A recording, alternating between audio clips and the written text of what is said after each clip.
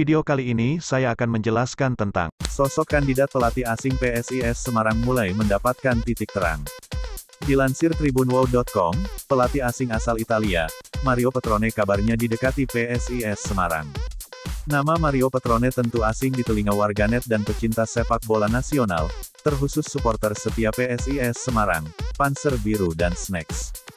Mengingat, pria berusia 49 tahun tersebut belum pernah meniti karir di Indonesia. Ia kerap melatih klub Eropa, termasuk dari negara asalnya yakni Italia.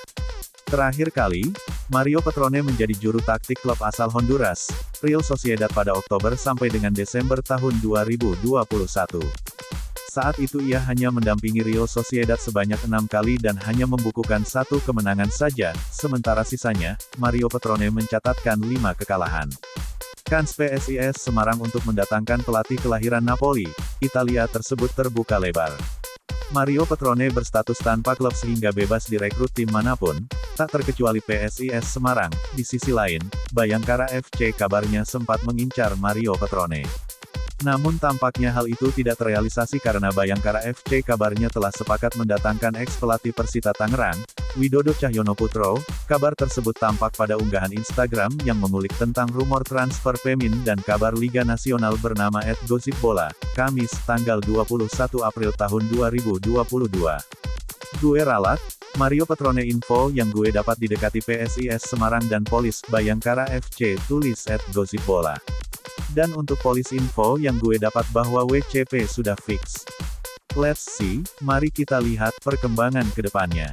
Menarik dinantikan, apakah Mario Petrone akan bergabung ke Psis Semarang pada musim depan. Namun jika Mario Petrone gabung ke Psis Semarang, maka Dragan Djukanovic dipastikan hengkang. Profil lengkap Mario Petrone. Dikutip tribunwow.com dari Transfermarkt, berikut profil lengkap Mario Petrone.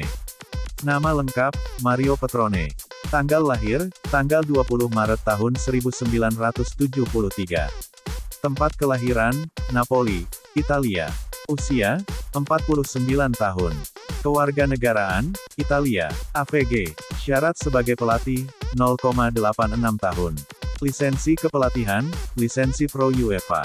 Klub saat ini, tanpa klub. Formasi yang disukai, 4-2-3-1 attacking, menyerang.